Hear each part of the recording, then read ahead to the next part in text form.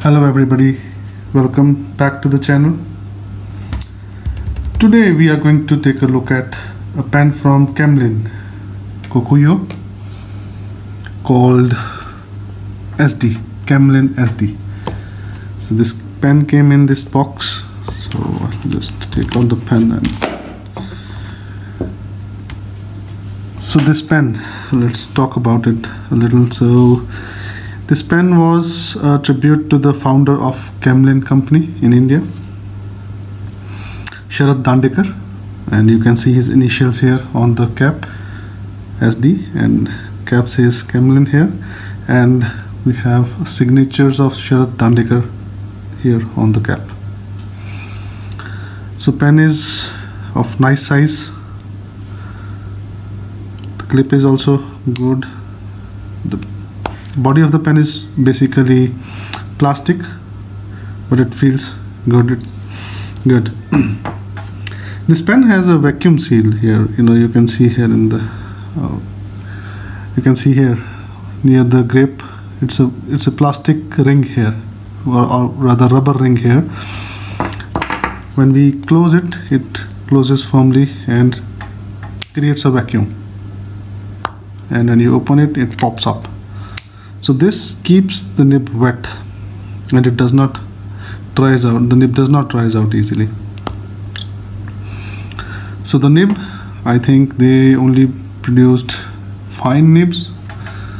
So you can see here the nib also contains the initials SD. It's a dual tone nib. It is the custom made nib, and the feed is also plastic. So let me open it. So it's a cartridge converter pen. You can fit a cartridge also into this pen. So I changed the converter because it came with the standard converter here, but I did not like that, so I changed it with the Jinha one. So it takes a decent amount of ink. The weight of the pen is quite light, not very heavy. The size of the pen is not very big, so it's easily a pocket pen. You can easily fit it. It easily fits into your pocket. It's a girthy pen, not very thin. Feels good in the hand. However, the pen could have been made a little longer and a little heavier for better grip and better balance. So the nib is, I think, number 3 nib. I don't know. Yeah, maybe number 3 nib. So let's do a writing sample for this pen.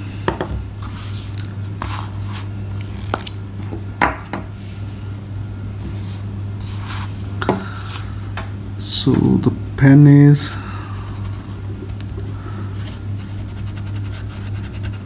Camlin SD.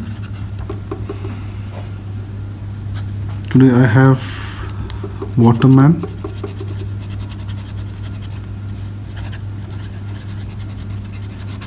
Serenity blue ink in it. Okay, let's write something.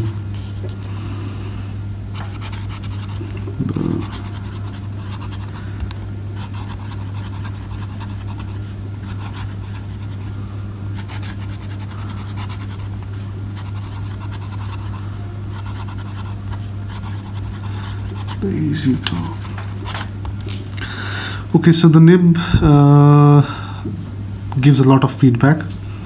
It's a fine nib, so it is expected, but not that much. So it is not very smooth. I had to apply pressure to write. So this is another thing that Camlin can improve on this pen. This is a very good pen, but if they can improve on the nib, this will become a great pen. The wetness is fine. It's a little on the drier side though, and you can see some line variation also. So overall, I would say if Camlin can work on the nibs and the weight and height of this pen can become a good pen. Otherwise, it looks good, feels good in the hand, and obviously This is a, and since it is a I think, I don't know if it is limited edition or not, but it is a, you know, tribute to Sharad Dandekar, the founder of Camlin. So it's good to have this pen. And thanks for watching.